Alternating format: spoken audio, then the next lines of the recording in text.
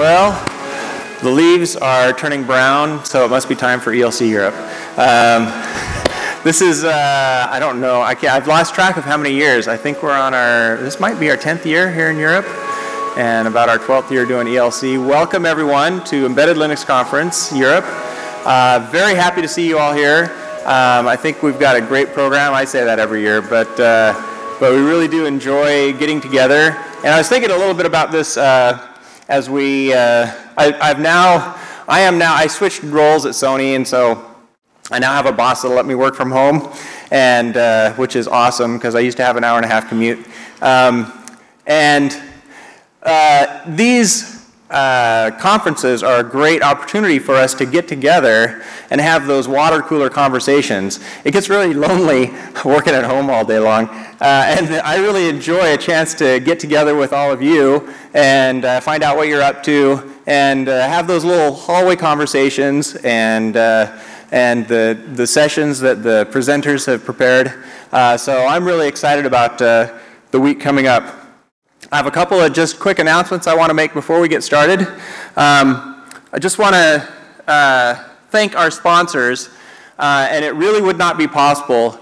And so I really do want to especially appreciate Intel, our platinum sponsor this year. Let's give them a round of applause.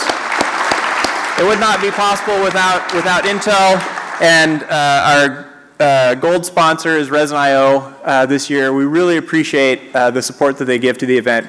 Literally could not do it without them. Just a couple quick announcements.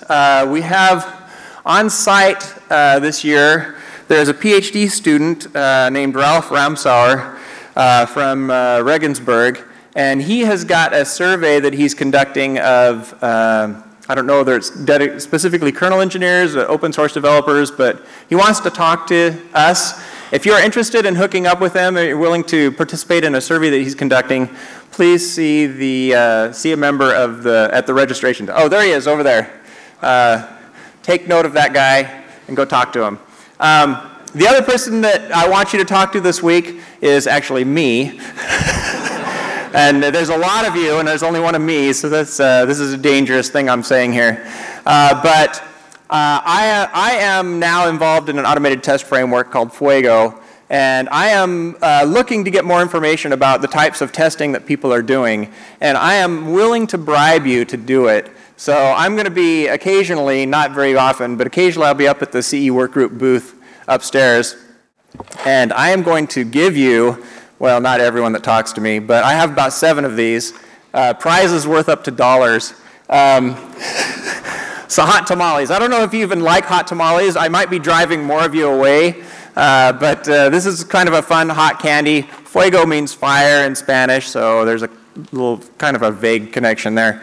But I'm going to select the best test stories I get this week. I'll pick like 6 of them and give them out at closing game. So with all of that out of the way, let's go ahead and get to our keynote sessions for today.